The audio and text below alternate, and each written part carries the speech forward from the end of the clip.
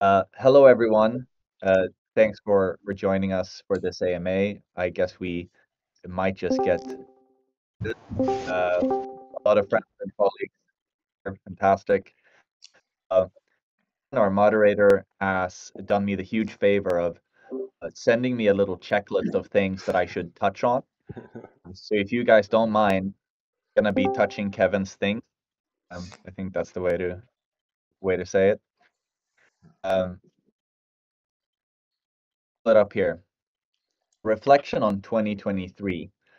Can I share some of the key highlights of 2023? 2023 was a very, very interesting year for us. It felt like a very long time and a very short time all at once.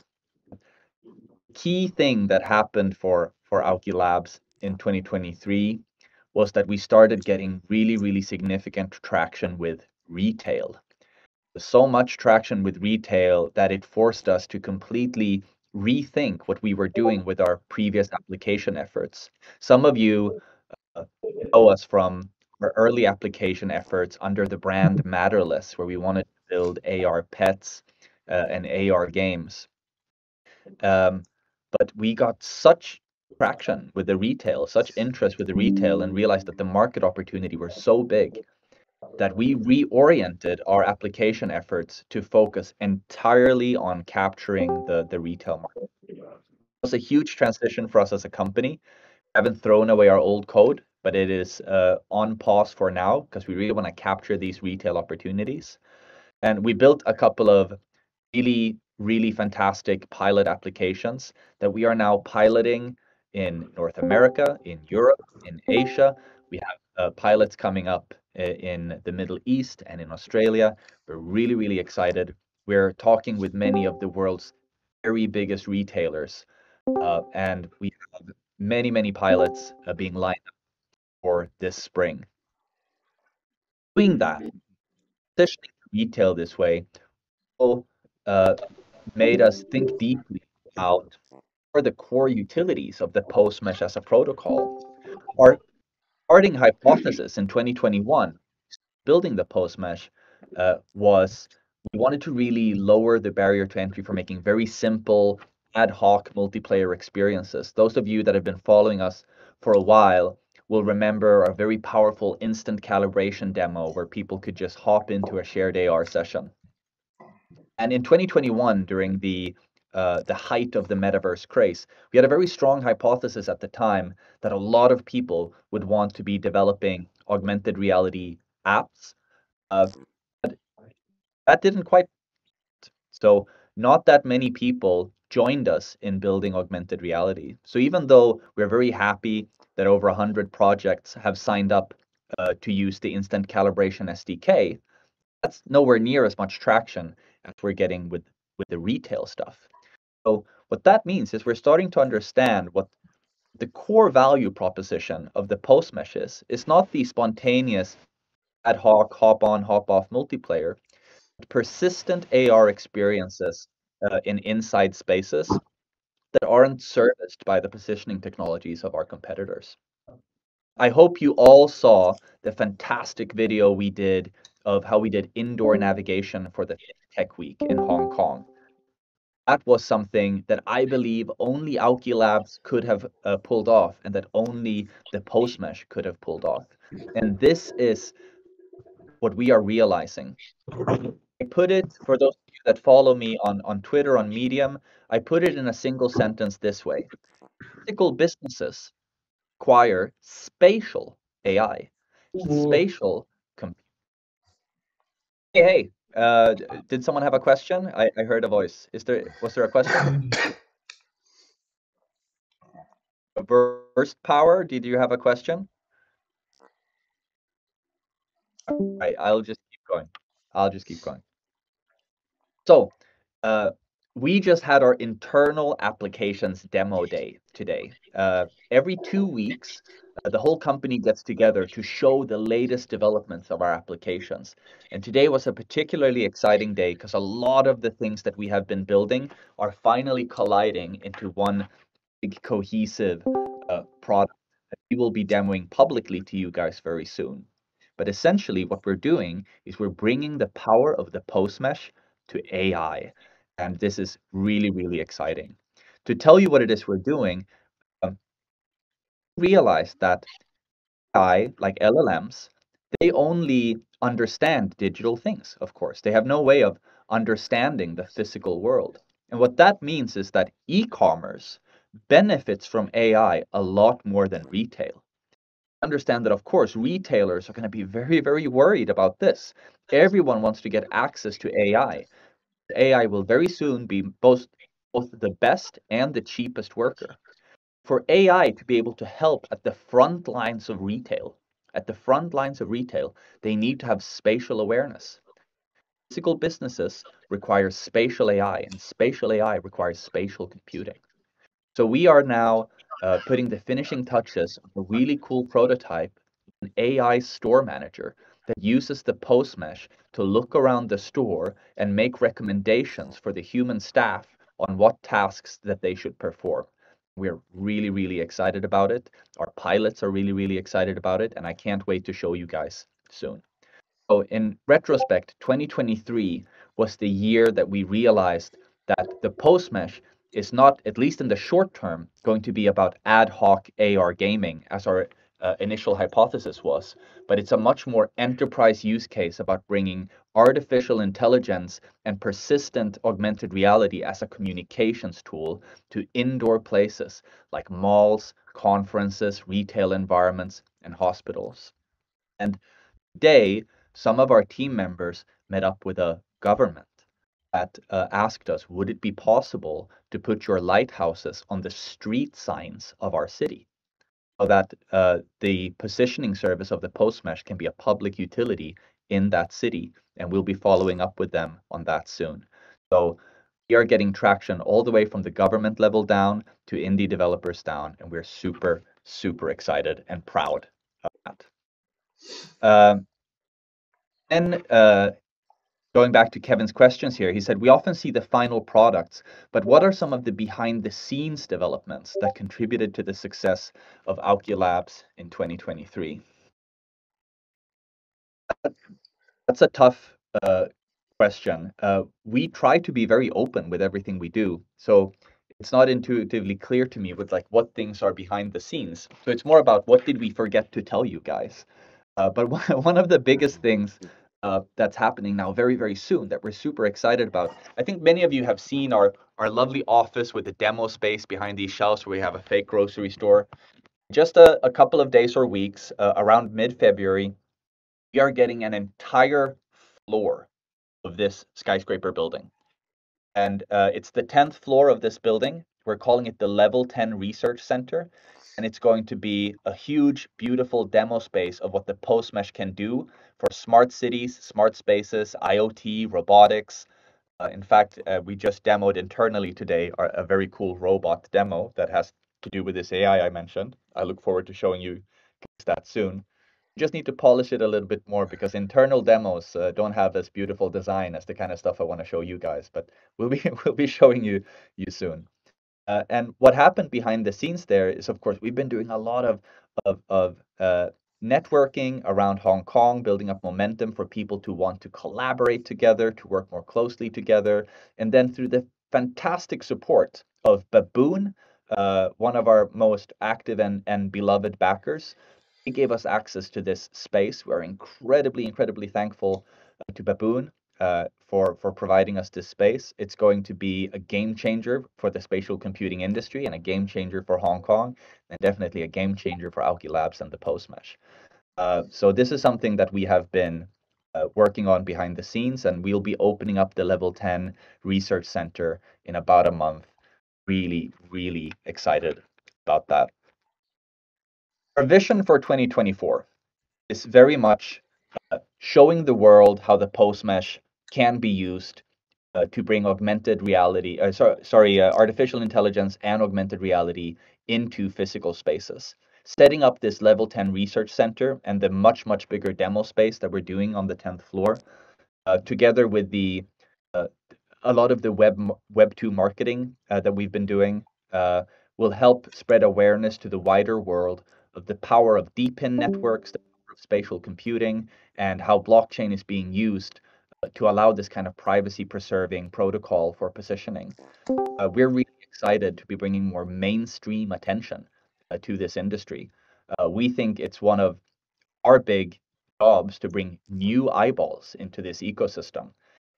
I know some in the community argue with me about this sometimes, think I'm maybe a little bit naive, but I think what I can do for the blockchain community is to bring outsiders in.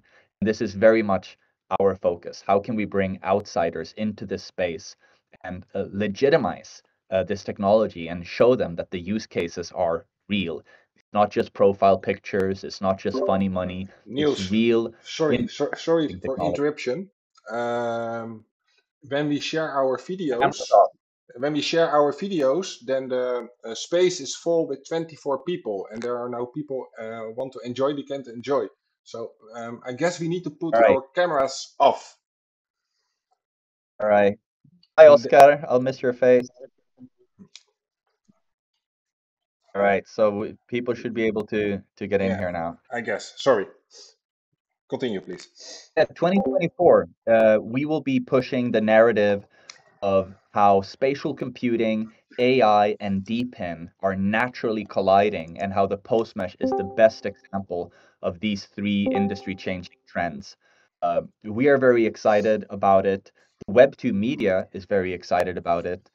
Just yesterday, I was interviewed by two different uh, Web2 journalists about this messaging. And early my morning, in a few days, I will be talking with Forbes about this as well. So we're getting a lot of mainstream Web2 attention, and we're really, really excited and proud of that. We think this is really one of the things that we can uh, do for the blockchain community is help bring outside attention into the uh, very meaningful mission of decentralization. Uh, Update on retail and airport pilots. Kevin wants me to give an update. We have an implementation live right now that is not under NDA, which is unusual for us. But if you find yourself in Hong Kong Airport, you should visit the Premium Plaza lounges at that airport, and you will be able to experience our technology live. That's live there right now, and we're really, really excited about it. Uh, Hundreds of thousands of people have seen it. Not the actual AR experience, but online. We have been promoting it widely, and the people in the lounge are playing with it, having fun with it. We're showcasing the interoperability of the protocol with many different applications running inside the same domain. So if you find yourself in Hong Kong Airport, here's an implementation that we can openly talk about. It's not under NDA. Under NDA, we are doing pilots with several of the world's larger retailers now, uh, representing several thousand stores each for those pilots. Of course, we don't pilot in thousands of stores at once. We typically pilot in just 1 or 3 locations, something like that. Uh, we think the pilots are going very well. We're very excited, and hopefully we should be able to make some formal announcements soon. We just attended the NRF Retail Conference in New York just a few days ago, and we left that conference with 180 new leads. So we're super, super excited about that. The largest of those leads is an Asian chain representing around 20,000 stores. So really, really excited about how well our business development team has been doing at NRF and the tremendous response that we are getting. And then the next question from Kevin is spatial computing and Apple Vision Pro. Kevin says spatial computing is a hot topic, and the launch of Apple Vision Pro has garnered significant attention. Could you elaborate on the latest developments in spatial computing and what Apple Vision Pro brings to the table? If you follow XR Twitter, you will see that there's a lot of debating about why does Apple not call it a VR headset? Why do they call it a spatial computer? What's going on with that? And I think that Apple is actually quite genius in not describing it as a VR headset and describing it as a spatial computer. because they're educating the population about the big shift that's about to happen. Your typical VR headset only runs one experience at a time. It's about being immersed in something. It's an entertainment device. The Apple Vision Pro lets you run several different applications at the same time, just as your computer. A spatial computer is a computer that is aware of the space around it.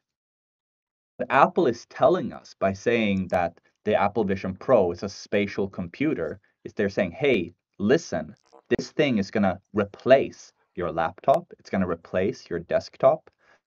They see in the future, maybe this will even replace your phone. This is a computer. It's not a headset. It's not a toy. It's not a console. It's not competing uh, with the vision of things like the Quest 3 that position themselves very much as an entertainment device. Apple believes that spatial computing is the future of computing, full stop. It's a spatial computer. That being said, we're still very early in this, and the Apple Vision Pro, even though it's a very cool device, uh, has a couple of limitations that makes it not that interesting for what we are doing with our applications. Apple Vision Pro is designed for sitting in one place, not for moving around a big physical space. So we are unlikely to be doing any retail stuff with the Vision Pro. However, we benefit very much from the Vision Pro because a lot of Web2 journalists have been reaching out to us for comment what this means for the industry, etc. If you go to www.augmented.vision. That's my private blog. I put out my very first post this weekend, I believe, explaining a little bit about why spatial computing is so important in the AI race and what the Apple Vision Pro kind of tells us about how Apple sees the future of AI. Uh, I disagree with the Bloomberg analyst that after uh, trying some of these new LLMs saying that Apple is falling behind in the AI race. I don't believe that at all. And you will see why I believe that companies like Apple and Tesla might actually have a very significant lead in artificial intelligence if you read that blog post.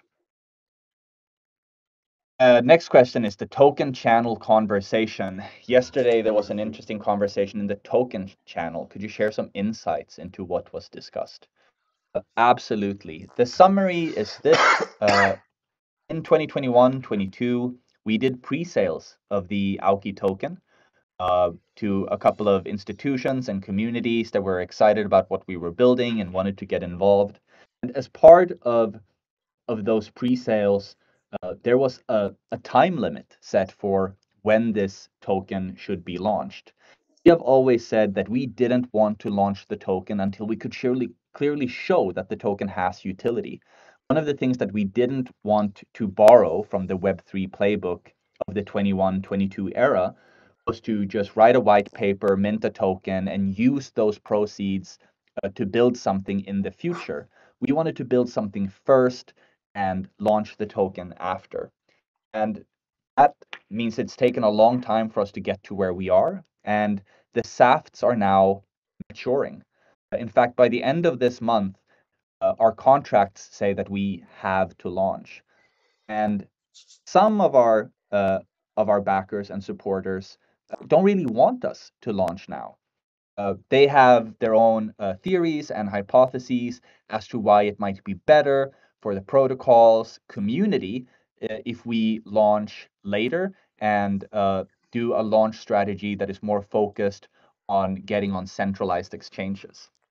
Our default plan to be compliant with our contracts and not expose ourselves to any potential conflict with our backers is to launch this next Friday on Trader Joe, which is a decentralized exchange for the Avalanche community. We are, of course, building on Avalanche. And uh, we feel pretty confident doing this. We have a very strong long-term belief in what we're building. But some backers think it would be optimal, better for us if we launched it later. So we now have the situation where we have to see if the backers can kind of negotiate with each other and agree with each other if we should move this launch date or not. From our point of view, the people that say that we should launch are legally in the right because that's what the contract says. So unless everyone agrees, uh, we want to do what it says on the contract. We think that that's the way we should conduct ourselves as a business. But we are trying to see if the backers will agree with each other to do some other launch strategy. We're very open to trying another launch strategy. Um, at the end of the day, we want to keep building, keep showing the world what this protocol can do. And I'm not personally concerned about which launch strategy we do. I think no matter how we launch, the next couple of years is going to be a very, very interesting time for us. And I think our community will keep growing as they see the fantastic things that we are building. That said, I think I've addressed all of Kevin's questions, and I'd be very open to or happy to just open the floor and see if anyone has any questions. Hi, by the way, Berenice, good to see you again. Glad to see you're still hanging out in the community. Hello. Hello, thanks. I'm currently traveling, so that's why I'm muted. But nice to see you here all. Nice to see you. Oh, I see now that the our questions in the AMA channel here. I didn't see this. We have a first question from Mihail. Why is the initial token launch price the same as the pre-sale price we paid 2 years ago? Uh, I I don't know. I don't know. I'm not the guy responsible for the launch strategy. I have heard both 120 and 150. Um, One big difference, Mihail, between putting money in 2 years ago and putting in money now is 2 years ago you were able to get in with very large allocations. And there's no guarantee that you can get in with a large allocation at the TGE. We want to launch the price, I imagine, somewhere healthy that the market will tolerate. But I am not the person setting the price, and honestly, I don't know what the latest word is on the launch price. But I understand it's somewhere close to the initial price. If we list it, our FTV is very high compared to many other projects right now. So this is something we have to take into consideration. Atomic Sushi asks, can we create Discord events when AMAs are planned so everyone checking in on the server can see the time and channel it will be hosted in? That's a great suggestion, and I'm sure that Chris and Kevin will take that on board. Yes, we do that. Igor asks, sorry, go on. Igor asks, which are the other investors' prices? So our backers pre-bought the token. The latest ones bought at 120. If I remember correctly, the ones before that bought at 95, and some of them bought at 80. And I don't fully remember, but it's in that range. I think the pre-sale one was at 80 million, I believe. Mihail is asking, when is the TGE taking place? It was planned to be in Q2 2022, so that's almost 2 years delay. Investing for people who invested in 24 months after TGE, so 2 more years after TGE. I believe I already addressed that question, Mihail. The TGE is probably taking place on Friday, although there are some backers that are trying to negotiate that we should do it later than that.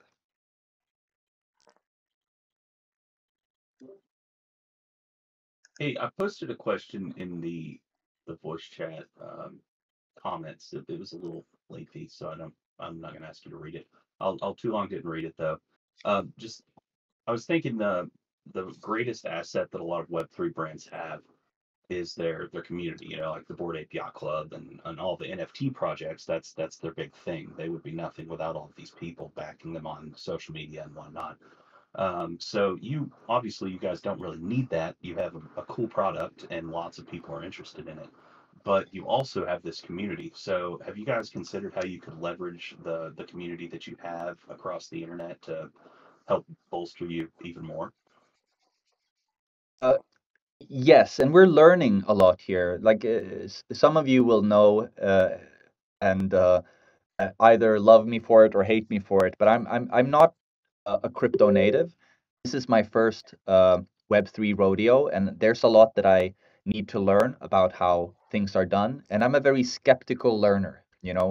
I want to see data. I want to really study how things work, and that means it takes a while for me to really figure out how these things work. It's very clear that community can be both very powerful and sometimes also quite destructive. And we uh, are learning and experimenting how to make use of the community in good ways. Some of the great advice we've been getting recently is that to make our community bigger and also reach more of the blockchain development community, uh, we're very interested in influencing the wider blockchain community and the conversations we are having to move the industry forward, that we should onboard uh, KOLs as advisors and ambassadors to help us reach these communities and developers that I don't, natively know how to reach. So we are starting that now. We're in the process of um, preparing a community slash KOL round where these people will be able to uh, buy some of the utility token in advance as well, and start representing the project and help us reach out. Uh, it's been uh, that's been a long and tricky journey for us because there are some unfortunate realities about how marketing has been done in the wider crypto community over the last 2 years that is not legal in all jurisdictions and uh, certainly not ethical in my book. And it was always very important for us that if we work with any kind of influencer, that this is fully disclosed, that people understand that we have a financial relationship with this person, etc. And for a long time, it was actually very hard for us to find KOLs that were willing to like really go on the record as having a financial relationship with us. Uh, the meta game of Web3 marketing uh, was doing illegal marketing, and since we believe that we are building something that is very important for civilization and that we believe in very much, we don't want to expose the project to the risk of breaking the law. We try very hard to be compliant because we assume that one day we are going to be called in front of Congress, etc., to explain um, ourselves and what we're building, and we want to be able to do that with a straight back and unflinching gaze, and said that we have built this for civilization, and we would lose our credibility if we were breaking the law doing that. So we've been slow, but we're getting there. We are onboarding like-minded KOLs now that understand the importance of what we're building and how passionate we are about building it, and that we don't want to be breaking the law. And I think this year our community is going to be growing a lot. I mean, just over the last month or two, the amount of incoming traffic here to our Discord has been significantly higher than in previous periods. And you may not see the growth as quickly on our Twitter because we very meticulously block accounts that we think are bots because they hurt us in the algorithm. But our numbers keep ticking up. And especially in the Web 2 world. The Web 2 world is paying more and more attention to what we're doing. And I think this spring is the start of Web 3 really catching on to what we're doing as well. We are always open to hearing your advice as a community about how to reach the wider crypto community. Uh, I hope you've noticed that we're easy to reach and very open to talk to. We certainly have strong principles that we believe in, and we might argue with you, but we're always very, very happy to hear your advice and your opinions.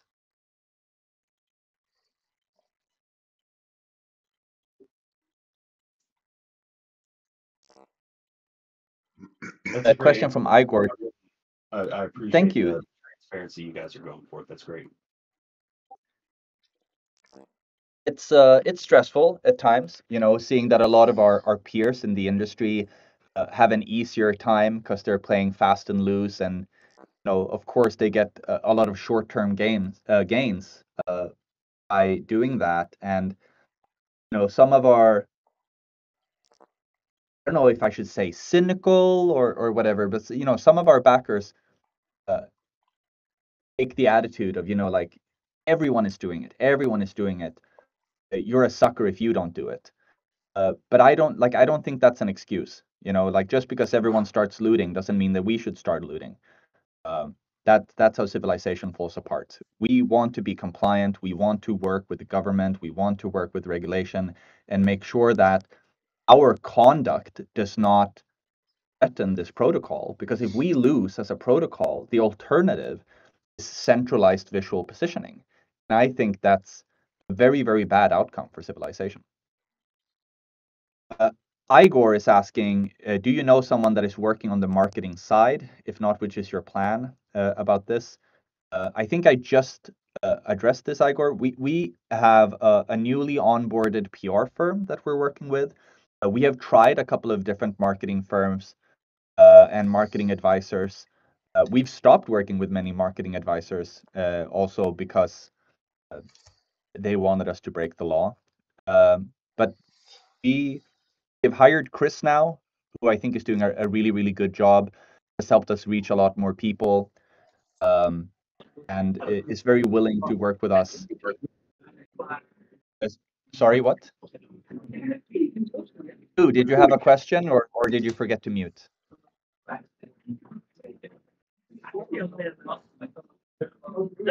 I am gonna disconnect Blue. There we go.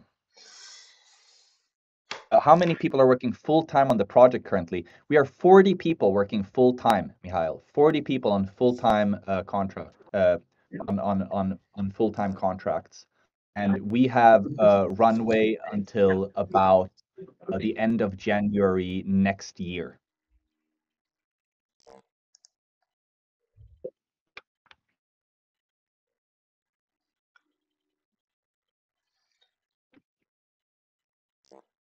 Sorry, I just need to quit my Telegram so I don't get any more notifications. There are questions appearing in two different chats here, so I'm bouncing back and forth here. Nick, I see that if the launch is postponed, that's not in your interest. I understand that. I think there might be compromises we can do where we launch the testnet and we start rewarding the node runners more. But of course, you won't be able to trade that on an exchange yet. But hopefully there's some kind of compromise there that could make everyone kind of happy, where the node runners can still earn rewards on the testnet, but the token is not listed yet. Of course, we care a lot about you guys, the community that are hosting these things. Of course, we just need to make sure that everyone is happy. I'm gonna be honest, it's difficult at times because the backers don't want the same thing. You can see the result in the poll, that it's people have very, very different opinions about what the right thing to do is. And for us, as newcomers learning from this, we read all of this very carefully and we discuss it very carefully in the office. We're super, super thankful for the amount of engagement we got in the token channel yesterday. It was very, very educational. Thank you to everyone that shared your opinion in there. Keep talking to us. Keep giving us advice. I know I may sound standoffish sometimes, but I'm genuinely here to learn.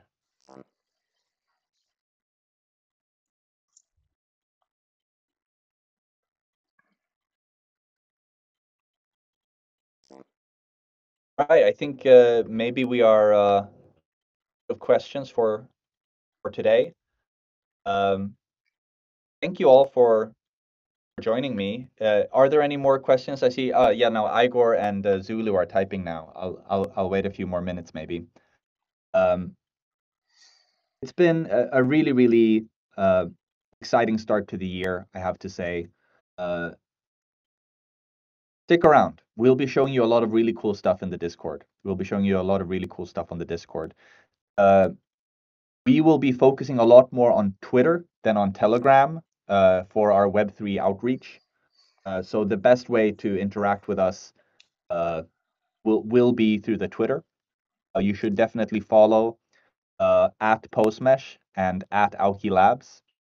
Feel free to give me a follow as well. I'm at Broodsugar. EPF, we are not charging for the protocol at this time. We are piloting without charging, so the revenue is a cool $0. We are not charging for it. Reason we are not charging for it is because we raised at a very, very high valuation, and the way that we need to position ourselves for the Series A is if we have revenue already, then our valuation will be counted as a multiple on the revenue. This is a lesson I learned from my previous startup. At my previous startup, I was offered the highest seed stage valuation of any Asian startup at the time. I declined it because we were a pre-product at the time, and I thought once I built the product, I should be able to get an even better valuation. I launched the product and did $130,000 of revenue in the first 30 days, and that lowered our valuation because then they could look at the revenue and give us a multiple on that. So strategically, DPF, we are not charging anything yet because that will impact our ability to raise. A brewed sugar atomic sushi is when I was a teenager, I was dating an art student. And that art student was tasked to make an album cover in school. And she was very into J-pop. And she made a fake J-pop album called Blood Sugar, which I realize now is kind of racist, actually. But she made this album, Blood Sugar, and I read it as Brewed Sugar. And I thought, man, that sounds really cool and metal and philosophical. And I really liked it. So I just stole Brewed Sugar as my handle.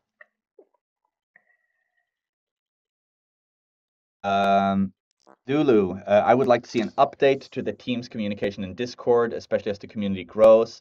Pinging at everyone in public chat channels can be seen as unprofessional and difficult to find them, i.e. scrolling up through who knows how many messages.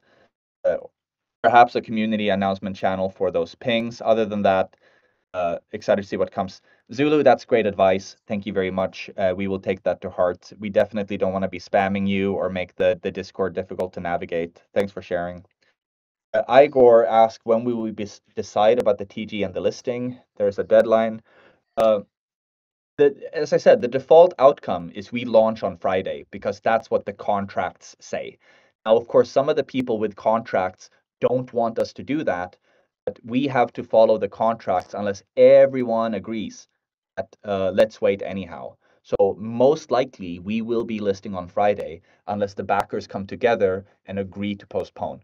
And we would want that in writing. So early next week, we will see if the backers can agree to sign an extension. If they don't sign an extension, we will be launching on Friday.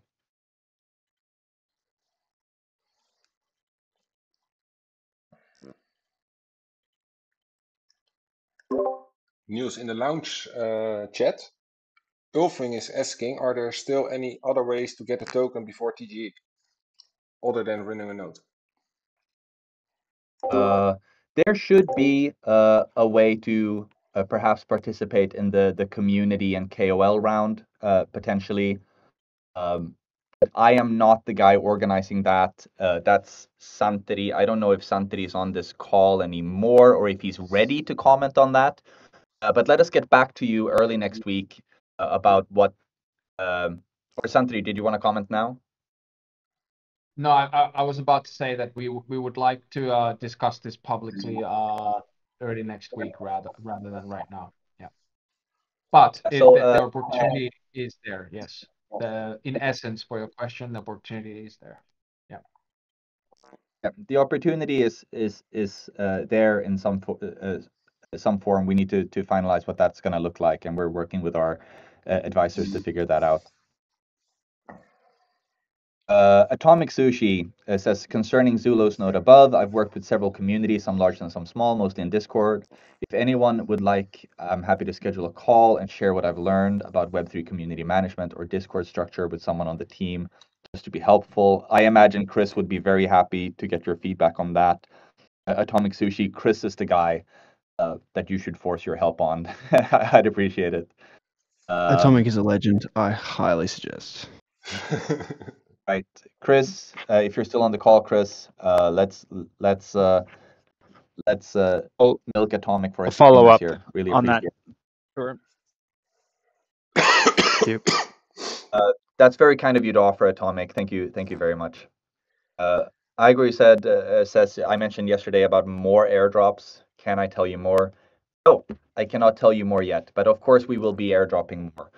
We're probably going to be setting around 5% of the total supply as an airdropping budget, but we're still planning on how to spend that airdrop budget.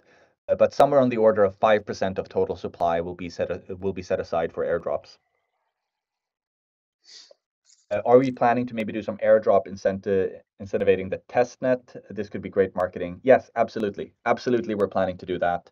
As I said, we're probably going to put around 5% of the total supply aside for testnets. We were given the advice to not put more than 7% aside for the testnet, but we were also given the advice that since we have a very high FDV, maybe we should not go as high as 7%. Right now, we're thinking around 5. We'll be finalizing that before TGE and have a public airdropping strategy, so you know at least how much of the total supply is going to be airdropped.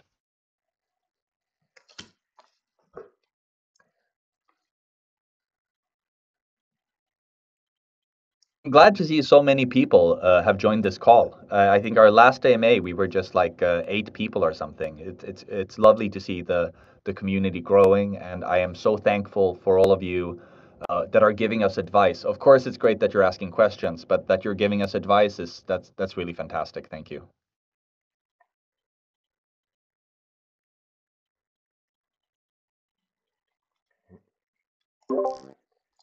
I think there are no more questions anymore, Niels. Okay.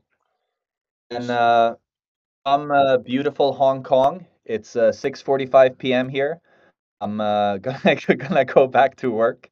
I'll be working all weekend to get ready for the TG. I'll tell you guys, I barely slept the last 3 days. Partially because my baby is teething, but also because I'm so manic right now. You know, I just need to keep building. I'm really excited to show you what it is we've been working on and how DeepIn and spatial computing and AI are colliding to make this beautiful thing we call the Posemesh. 2024 is going to be a fantastic fucking year. Thank you so much for being here. I'll catch you all soon. And thank you, Niels, for sharing your insights today. Thank you very much. And guys, thank you for enjoying today, and see you the next time.